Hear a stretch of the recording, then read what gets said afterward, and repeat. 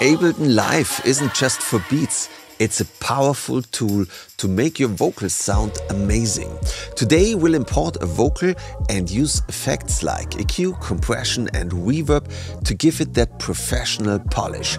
I'm Thomas Foster and I'll guide you through the mixing process right here in Ableton Live. Check out the full playlist with all parts of the series. The link is in the description. Good to have you here. Let's go. Welcome to Thomas Foster Music Production. Before we dive in, artificial intelligence has radically changed my workflow as a music producer in the past few months. I use AI to assist with composing, songwriting, arranging, sound design, vocal generation, choir creation, mixing and mastering. If you want to stay ahead as a music producer in the coming years, you can't ignore this trend. My book, Artificial Intelligence in Music and Audio Production, Shaping the Sound of Tomorrow, gives you a clear and compact overview of all the AI tools that can take your production to the next level. My name is Thomas Foster, thank you for watching, always stay creative and get the book now on Amazon and everywhere books are sold. If you open Ableton Live, it probably looks like this. Let's change from the session view to the arrangement view by clicking this button here. And here we have 2 MIDI tracks and 2 audio tracks. As we work with audio in this episode, let's erase the 2 MIDI tracks by selecting them and pressing the backspace key on your keyboard. To import an audio file, simply drag the file from the desktop to your first track. And we want to hear this vocal file here in a loop, so we activate the loop and we set the beginning at the beginning of the vocal file and the end at the end of the vocal file. Let's check this out. I placed the cursor here to see if the loop is working. Forever, you and I. That's the vocal of Ariane. Ariane is the singer of my band iVotion, and that's our song Traveling. The first thing we want to do is to use a compressor to bring the dynamic a little bit down so we can make the vocal louder. So, if the browser is not open now, you open it with this little arrow here. Then we go to Audio Effects and here we choose the compressor. We place the compressor on the first track. With the compressor, you set a threshold and everything louder than the threshold is compressed. Because everything above the threshold is shared by the ratio. That's the theory, so let's look how we do this in practice. We have here 3 graphic modes. I would recommend graphic mode number 3, this one here. Here is the threshold. The more you get down with this blue line, the more it's getting compressed because everything above the blue line is getting compressed.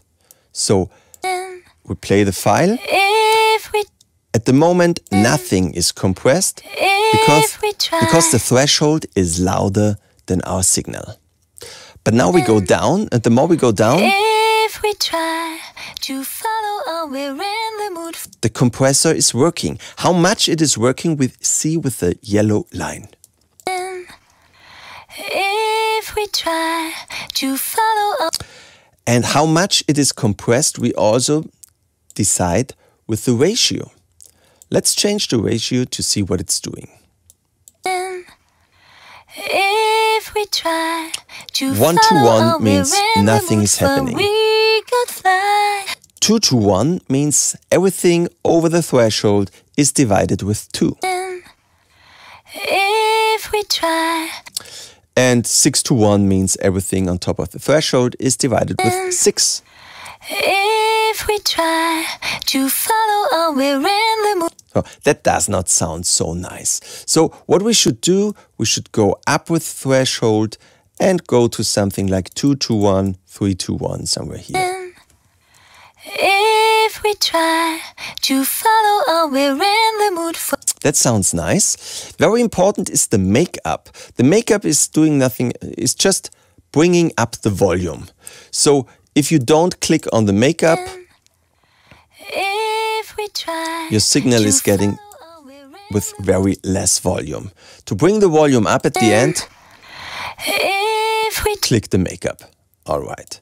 So we go to 2.5 to 1 and set the threshold somewhere here. Next thing we want to do is to place an EQ8 on our track. Here we have 8 bands. With the blue button, you activate the band or you deactivate the band. Let's deactivate every band, but we activate the number 1. All right. And here we have some modes for every band. We start with the parametric EQ. That's this symbol here. We have here frequency, gain, and the Q. With the frequency, you choose a frequency. With the gain, you push this frequency or you bring the volume for this frequency down. Let's listen to this. Let's push it for 10 dBs. And now we go through the frequencies. If we try to follow or we're in the mood for, we could fly forever. So, the range you see here is exactly the range we are able to hear. This starts at 20 Hertz and it goes up to 20,000 Hertz, means 20 kilohertz. The bases are the low frequencies starting at 20 and going up to, let's say, 200, 300, 400. If we try to follow or we're in. The problem is the voice don't have so low frequencies, so we hear nothing if we push something under 100, because there is nothing important under 100. The frequency of a female voice starts at 200 or 250. If we try to follow or we're in the mood for, we could fly. The mid frequencies are at 1K, for example. If we try 2K, 3K. We're in the mood for, we. And the high frequencies starts at, I would say, 5 kilohertz. If we try up to 20. To follow or we're in the mood for, we. You can push these frequencies or you can bring them down. If we try to follow or we're in. Very important is also this one here called the Q. With the Q, you can say how wide your band is. You can make it very wide like this or very small like this. If we try to follow or we're in the mood for, we could fly. If we try to follow. Okay, that's the parametric EQ. But we also have some other guys.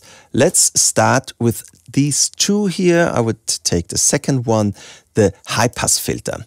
The high-pass filter is cutting all the low frequencies, so the high frequencies are passed. And this sounds like this. If we try to follow. Now we just hear the very high frequencies. If we try and now we go to the left.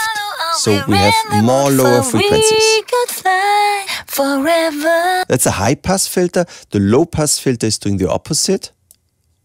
Low frequencies. To follow or we're in the mood for, we And we add the could high fly frequencies. forever. Here the Q is working a little bit different.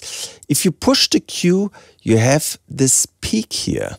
And with the peak, you hear more the movement of the frequency. Listen to this. If we try to follow or we're in the mood for, we could fly. All right. So we have the parametric EQ, the high pass, the low pass, and one very important is the shelf EQ. We also have a high shelf and low shelf EQ. With a high shelf, you can push the frequencies that are higher than the frequency you set here. So if I go to 5 kilohertz, we push everything that is higher than 5 kilohertz. If we try to follow or we're in we the make the mood volume. for, we could make less fly volume. forever. You can do the same with the low shelf EQ. So we push the low frequencies that are lower than 500. If we try or we make them less volume. We could fly forever. All right. Now we want to find a way to make the vocal sounding nicer. The first thing we want to do is we take a high-pass filter and we kill all the low frequencies. I said the female vocal starts at 200 or 250, maybe Ariane at 300 because she has a little bit more high voice. So let's kill everything that is lower than 100 because there you just have the plops and the things, the noises you don't want to have. If we try to follow, Nothing important is missing. if we try to follow our way, But we kill the bad stuff that we don't want. Next thing, we take a high shelf EQ. I take the number 7 because there is already a high shelf chosen. We activate it and push the volume starting at, let's say, 7K. if we try to follow our way in the mood for we. That sounds nice. To make it more present, we add the number 5, for example. We go to 5K and push it also a little bit. If we try That's too much. to follow our way Something in like the mood this. for we could fly. Is good. I would like in this case also to bring out the low mids a little bit here at 500, but not too much. If we try That's too much. to follow our way in the mood for we could Something fly like this sounds nice. forever. Next station is delay. In Ableton 10.1, they changed the delay. In the past, we had the ping pong delay and the filter delay. Now we simply have the delay. Let's take the delay, place it on the track or place it here. That's the delay. What is a delay doing? It's delaying our audio signal. Let's listen to this. The most important thing here, the dry-wet slider. If it's on the left side, we just hear the dry signal without any effect of the delay. If we try If it's on the right side, we just hear the effect, but not the dry signal. if we try So to hear it a little bit, let's go to something like 30–40%. if we try How long the delay is, you choose here with these points. If this is connected, you choose the delay time for left and right. If this is not connected, you can choose another delay time on the right side than on the left side. Let's keep it the same length on both sides for now. We are now in sync mode. If you're not in sync mode, you can choose a time in milliseconds. So 1000 milliseconds is 1 second. Let's go to 1000. Now it says 1 second. That's 1 second, right? And if we go down to, let's say, 200 milliseconds, it sounds like this. But we click here on time to go to sync. And now we have these numbers. And these are the 16th of a bar. This sounds just right for your vocal if you have the right tempo chosen. So the vocal is in 105 BPM. We are here in our tempo of the song also at 105 BPM. So this is fine. We can choose now the delay time in 16th. So this is 1/16. Sounds very fast. if we try 2/16 are an 8th note. And 4/16 are a quarter. This sounds very logic. if we try to follow our way in the mood for Wonderful. With the feedback, you can say how many repeatings do you want to have. 0 feedback means you have 1 repeating. And that's it. With 100%, it's not possible to go to 100%, but 95, the maximum, would sound like this. if we the never-ending story. So, but it's good to have this, because now we can test what this is. If you go down with this, you filter your feedback. Let's try this. I go to 100% so we hear more the effect. I go down, high frequencies, low frequencies. So I would stay somewhere in the middle, make it not too strong, make it a little bit working, so we go somewhere to not up, not down, somewhere in the middle. Let's listen to this. That sounds nice. Okay, with the feedback we go maybe to 20%. Here also we go to maybe to 10%. If we try to follow or we're in the mood for... We could choose another delay time for the right side to have a better stereo effect. So we disconnect it and let's go to 6/16. So this is a 3/8 note. If we try to follow... Sounds nice. Let's go down to 15%, and every audio effect has this button here.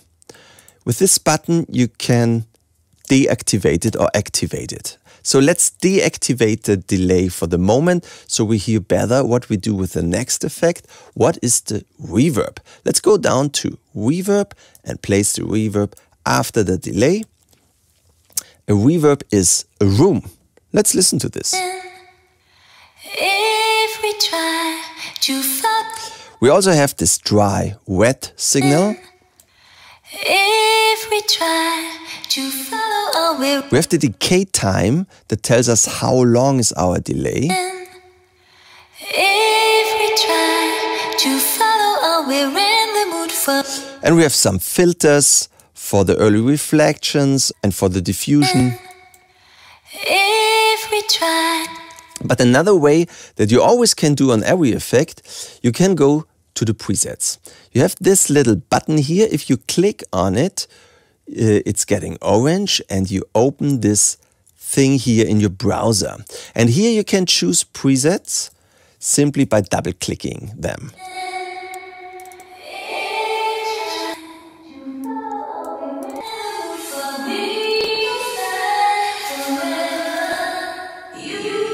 Let's try the vocal hall. The only thing I want to change is the dry wet. If we try to follow... Maybe we go down a little bit with the decay time to 2:30. If we try to... That's nice. And let's add the delay. If we try to follow, we're in the mood for... We could fly forever. I like it. Artificial intelligence has radically changed my workflow as a music producer in the past few months. I use AI to assist with composing, songwriting, arranging, sound design, vocal generation, choir creation, mixing and mastering. If you want to stay ahead as a music producer in the coming years, you can't ignore this trend. My book, Artificial Intelligence in Music and Audio Production, Shaping the Sound of Tomorrow, gives you a clear and compact overview of all the AI tools that can take your production to the next level. My name is Thomas Foster. Thank you for watching. Always stay creative and get the book now on Amazon and everywhere books are sold. Cheers! Welcome to Thomas Foster Music Production.